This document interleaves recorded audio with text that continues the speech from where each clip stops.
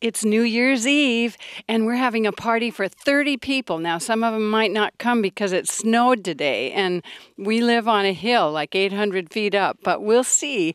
It's a pajama party, and I'll tell you why I've got on what I've got on in a minute.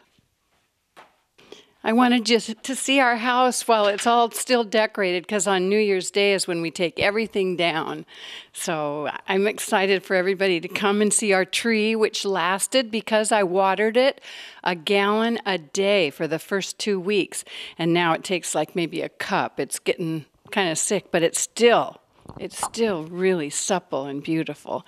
And we got a tree this year that wasn't so big that nobody else could get in the room. This is our annual New Year's Eve party, and we always have people come at 6 o'clock, and we celebrate New Year's at 9 o'clock, which is midnight in New York. So we turn CNN on, and we all watch the TV, and we all cheer and have champagne, and then the people go home, and we get to be in bed by 9:30. That's when I thought of the pajamas, and I thought, let's make it a pajama party. And then we don't even have to get undressed. We can just hop into bed. I have to tell you why I have this leopard pajamas on. Terry and I were supposed to match, and I found these at Walmart, an extra large for him and a medium for me. Well, I got him home, and he put his extra large one on, and it was too cramped up in the crotch, and I wasn't about to have to fix it.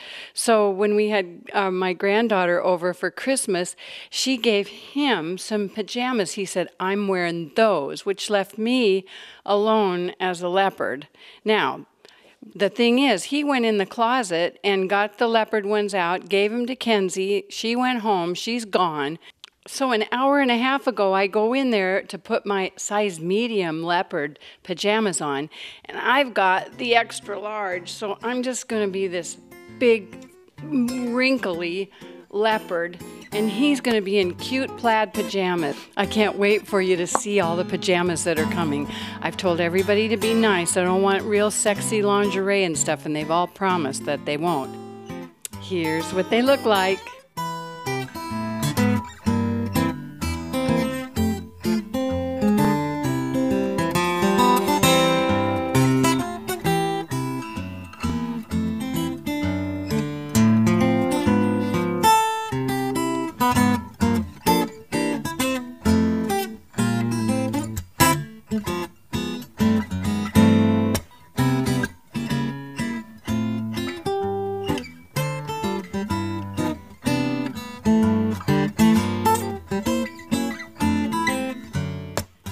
Happy New Year, everybody. I hope you have a wonderful new year, a prosperous one and a happy one.